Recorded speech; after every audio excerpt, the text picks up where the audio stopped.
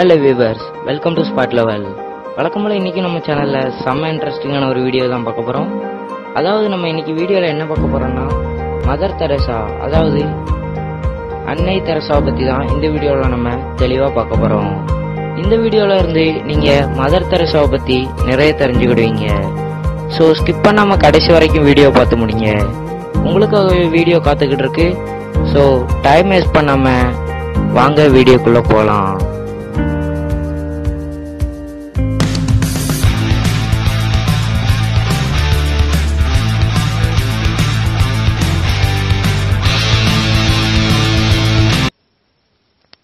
அன்னை Teresa August 26, 1910 தான் பிறந்திருக்காங்க.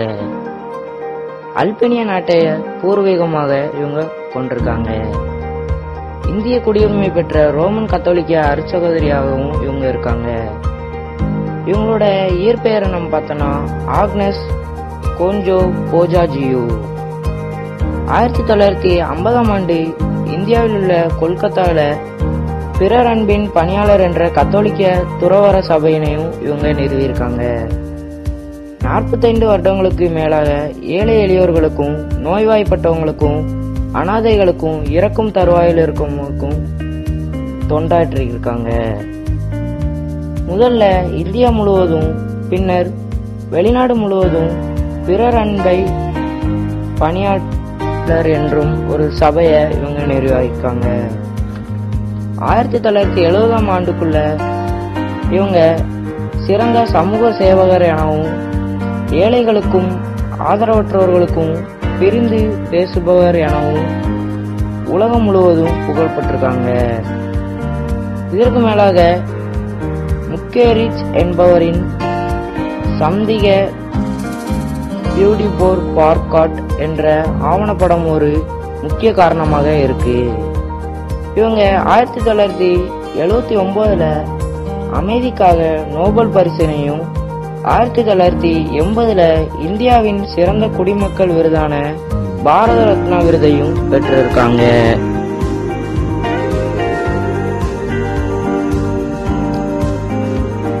இப்ப நம்ம இவங்களுடைய தொடக்க வாழ்க்கையை பத்தி தெளிவா பார்ப்போம்.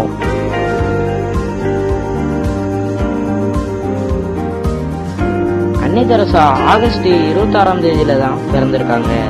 இருந்தாலும் அவங்க திருமுழுக்கு பெற்ற ஆகஸ்ட் 27 தான் தனது உண்மையான பிறந்த நாளாக கருதினாங்க. அல்பேனியாவில ஸ்கோடரில் வாழ்ந்து வந்த குடும்பமான நிக்கல் மற்றும் டிரானா போஜாசியின் குழந்தைகளில் இளையவங்க தான் இவங்க. அவரது தந்தை அல்பேனியா அரசியலில் ஈடுபட்டிருந்தாங்க. 1919 ஸ்கோப்ஜே அல்பேனியாவிலிருந்து பிரிக்கப்பட்ட அரசியல் கூட்டத்திற்கு பிறகுதான் இவங்களுடைய தந்தை நோய்வாய்ப்பட்டு இவங்க 8 வயதா இருக்கும்போதே இறந்து போயிட்டாங்க. இவங்களுடைய மரணத்திற்கு பிறகு இவங்களுடைய அம்மா அவரை நல்லதொரு ரோமன் கத்தோலிக்கராக வளர்த்தாங்க.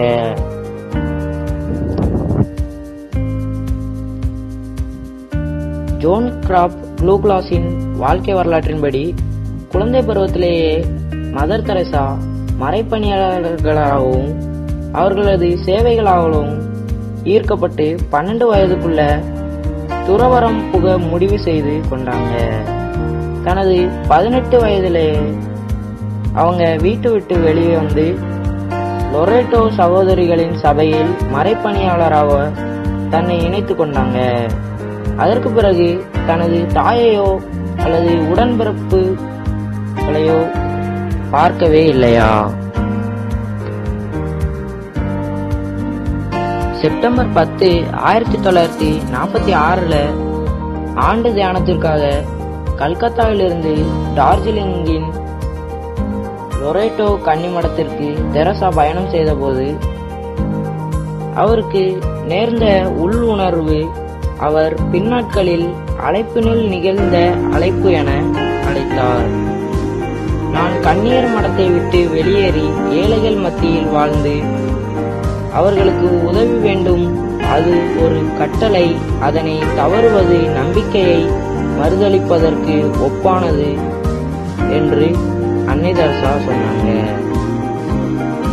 1948ஆம் ஆண்டுல ஏழைகளுடனான தனது சேவையை ஆரம்பித்தாங்க.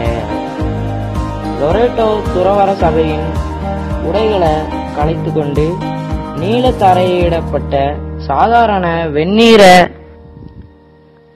பருத்தி புடவைய அணிந்தாங்க. இந்திய குடியுரிமையையும் பெற்றுக்கொண்டு குடிசை பகுதிகளுக்குள்ள சேவை செஞ்சுட்டு வந்தாங்க.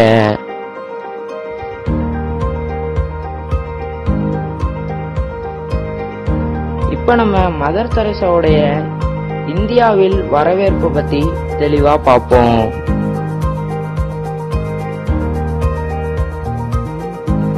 1962ல பத்மஸ்ரீ விருது வழங்குவதற்கு 50 நூற்றாண்டுகளுக்கு முன்பே இந்திய அரசால் அன்னை தெரசா அடையாளம் காணப்பட்டாங்க. 1972ல பன்னாட்டு புரிந்துணர்வுக்கான ஜவஹர்லால் நேரு விருது, 1980ல இந்தியாவின் உயரிய குடிமக்கள் விருதான பாரத ரத்னா உட்பட இந்திய உயர் விருதுகளை அடுத்த 10 ஆண்டுகள்ல அன்னை தெரசா பெற்றிருக்காங்க. அவங்களுடைய அதிகாரப்பூர்வ வாழ்க்கை சரித்திரம் இந்திய ஆட்சி பணியாளரான நவீன் சாவ்லாவால் எழுதப்பட்டு 1992ல வெளியிடப்பட்டது. அன்னை தெரசாவை பற்றிய எல்லா இந்தியரும் உயர்வாக பார்க்கவில்லை. கல்கத்தாவில் பிறந்து லண்டன்ல வாழ்ந்த இவங்களுடைய விமர்சகரான அரூப் சொட்ரஜி அவர் வாழ்ந்த காலத்துல கல்கத்தாவின் முக்கிய அங்கமாக இருக்கவில்லை எனவும் குறிப்பிட்டிருக்காங்க.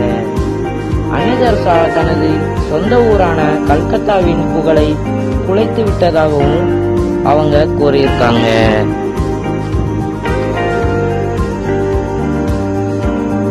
அன்னை தெரசா செப்டம்பர் 5, 1997ஆம் ஆண்டுல அவங்களுக்கு 87ஆம் வயதுல இந்தியாவில் உள்ள கொல்கத்தால இறந்து போனாங்க.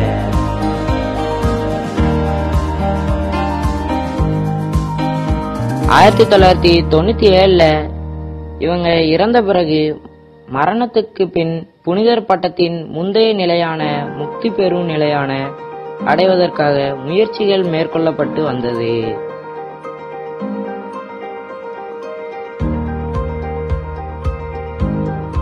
இப்ப நம்ம இவங்க வாங்கின புனிதர் பட்டத்தை பத்தி தெளிவா பார்ப்போம்.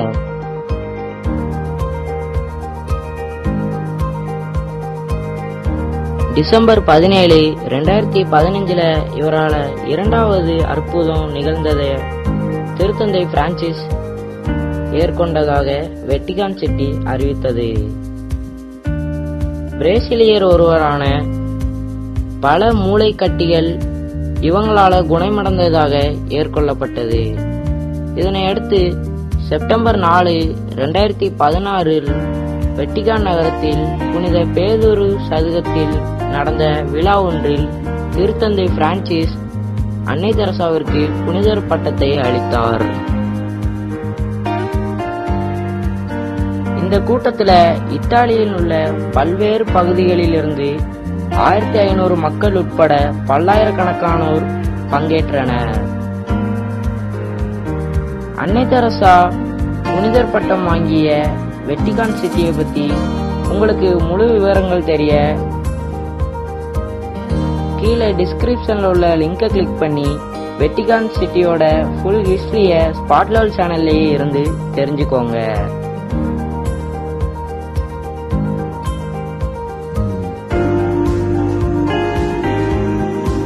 ஓகே வியூவர்ஸ், இன்னைக்குள்ள வீடியோ முடிஞ்சிட்டு நீங்க சொல்லுங்க, இந்த வீடியோ உங்களை மிகவும் கவர்ந்துச்சுன்னா வீடியோவை லைக் பண்ணுங்க. இந்த வீடியோவை பத்தி உங்க நண்பர்களுக்கு மற்றும் உங்க உறவினர்களுக்கு தெரிய வீடியோவை ஷேர் பண்ணுங்க. இந்த வீடியோவை பத்தி நீங்க சொல்ல வர கருத்தை தாராளமா கீழே கமெண்ட் பாக்ஸ்ல கமெண்ட் பண்ணுங்க. இதுவரைக்கும் நம்ம சேனலை சப்ஸ்கிரைப் பண்ணலனா மறக்காம சப்ஸ்கிரைப் பண்ணுங்க. மேலும் இது போன்ற சுவாரஸ்யமான வீடியோக்கள் பார்க்கவும் நாங்க போடுற ஒவ்வொரு வீடியோ உங்களுக்கு கிடைக்கும். பக்கத்துல இருக்கிற பெல் ஐக்கானை கிளிக் பண்ணுங்க. இதே மாதிரி நம்ம அடுத்த வீடியோல சந்திப்போம். Okay, bye. தேங்க்ஸ் ஃபார் வாட்சிங்.